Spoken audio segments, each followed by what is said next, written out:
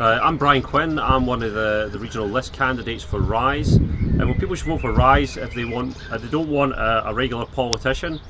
You know, Rise MSPs will be activists. We believe we should have one foot in the Parliament, a thousand on the streets. And we believe that the real change doesn't happen just in the Parliament, but it happens from movements outside the Parliament. And that's what we seek to do. We'll be campaigning on the streets even after we're elected.